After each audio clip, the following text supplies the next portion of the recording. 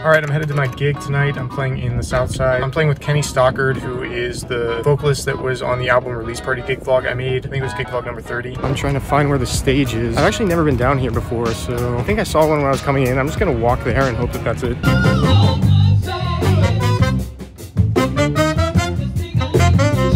She's cool with us moving this wedge over. Is it cool if we move this wedge over her horns?